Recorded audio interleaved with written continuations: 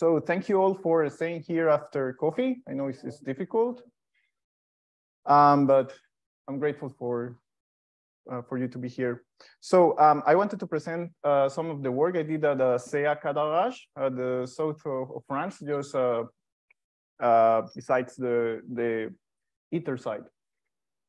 This was work I did for the internship, a 2-month internship, very short one, where we with researcher Remy Noetas, and it's specifically the work was to improve the gas injection system for the West Tokamak.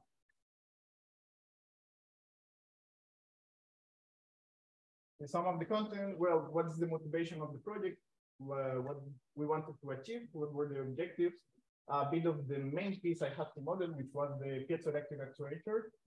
And well, at the end, the results, which are, well, the piezoelectric model we obtained, the adaptation of the real piezoelectric model. So translate the computational model to the real one, and then coupling this piezoelectric to the real injection system, the West Tokamak, and then some conclusion. So the motivation is the importance of keeping a controlled density profile in a tokamak. So as you know, in tokamak plus mass, in order to have to avoid enhancement of instabilities, you need a certain profile of density. And also for the plasma power, the fusion power is highly related to density.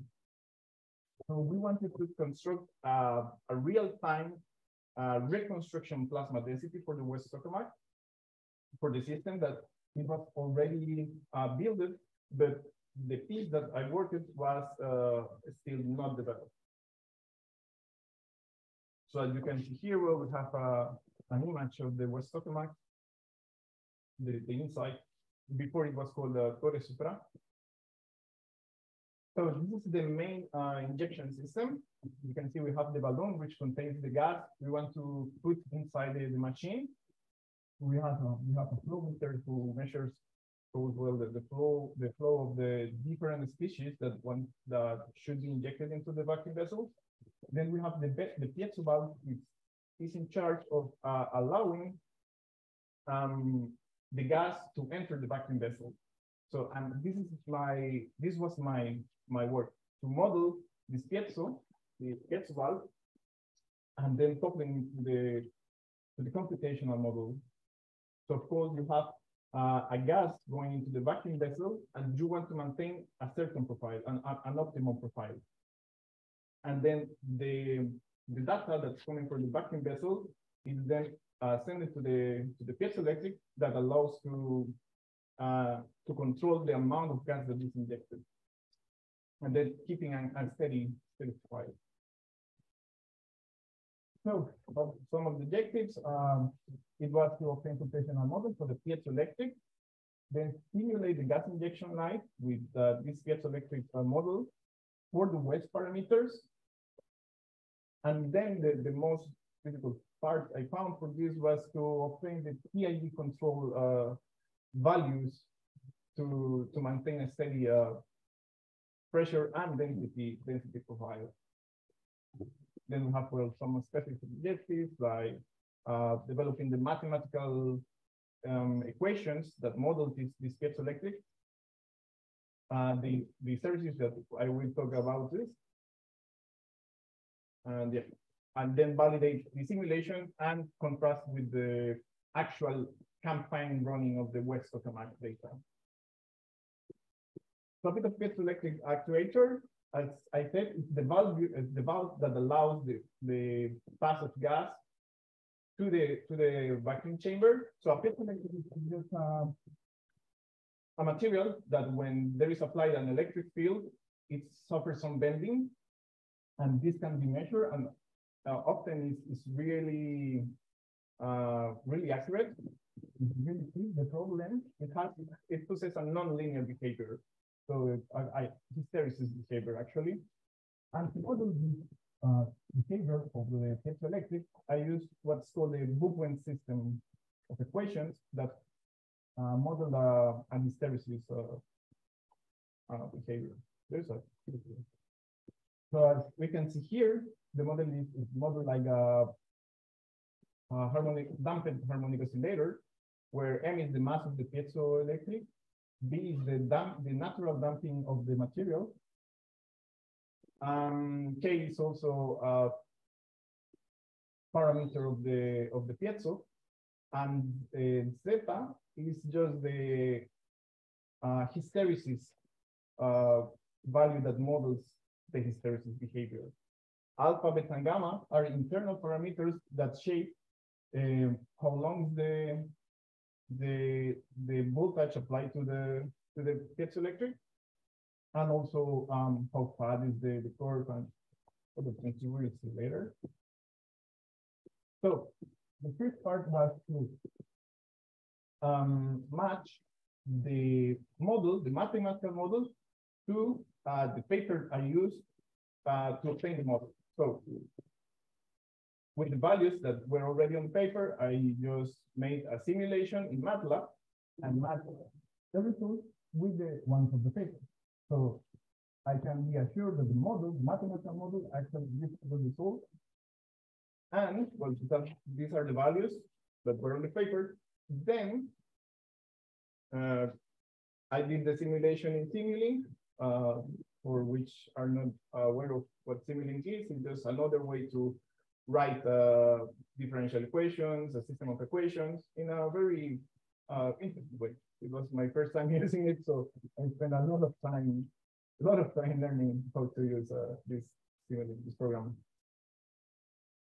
So as you can see, these are just a reproduction of the same results of the paper, using the same values they use.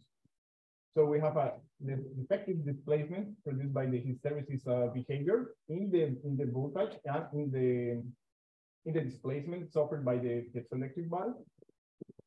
We have the hysteresis behavior. So until now, everything is okay. Now, the next step is use the real values the piezoelectric they use in the real West injection system. So as you can see, we have the mass of 0.8 kilograms, the damping constant, the piezo constant, and the alpha, beta, gamma, which were more difficult to obtain since, well, we have to apply numerical methods to it.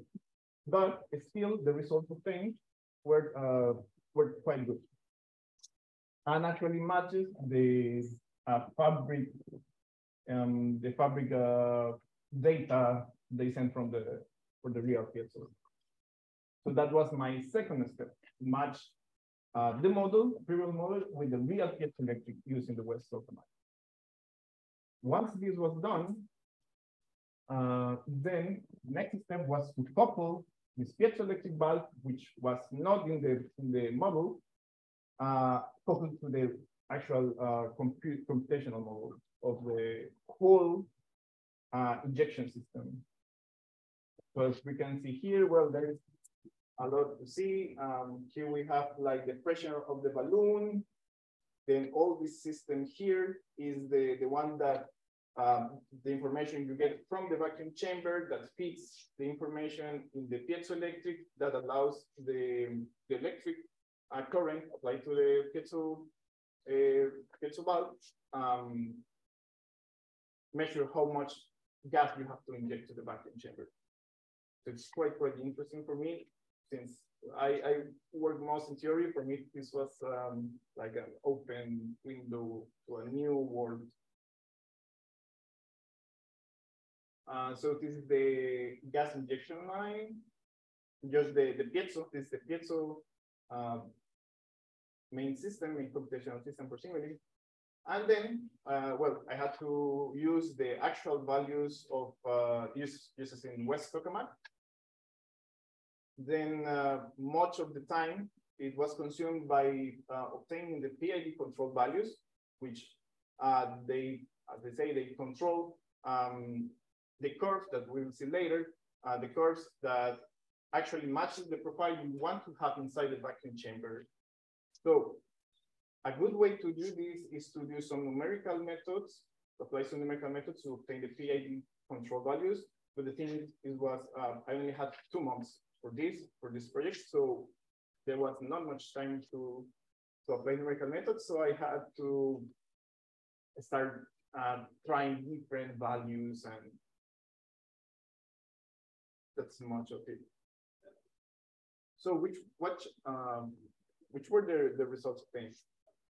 So here we have the pressure vacuum chamber. So we wanted to achieve a 0.1 pascals inside the vacuum chamber. So as you can see, at certain time, the piezoelectric valve received the order to open up. We apply some voltage, as you can see in the right graph. We apply a very high voltage, then the piezo opens, and then the flow starts to come inside the vacuum chamber. Then, as you can see, the voltage starts to regulate itself. It starts to decrease, and then the piezo starts to close until they reach the steady pressure you want to have inside the vacuum chamber. We have also the injected gas plugs.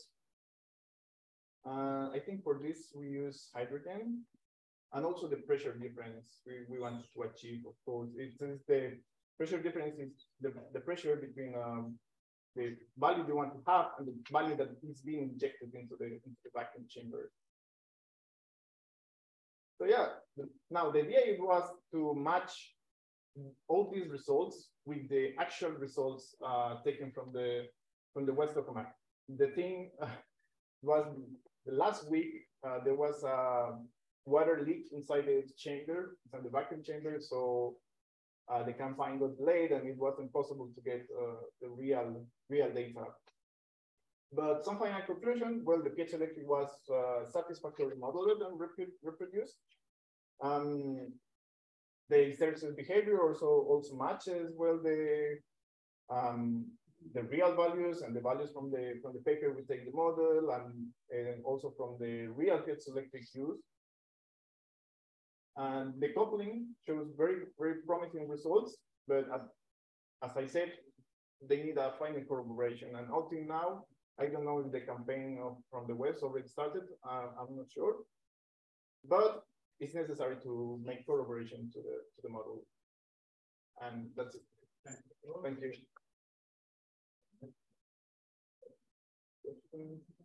Questions? You showed the error interface profile and on plot. You showed the error interface. Is that a pressure one? Yeah, this one. Is that a error propagation in the pressure? Sorry. Is that the error propagation in the pressure? I don't understand. Is that the error propagation in the pressure? Error propagation. Helium. Error propagation. Error propagation. Yeah. Error propagation. Okay. Let me see. No, we didn't do any like error analysis because, as I said, there was not much time to do. But I don't recall. I have to check my report. But I think we did some error propagation in the analysis. It's necessary when it's concerning PID control systems. Any other question? No? Okay, thank you very much. Thank you. Better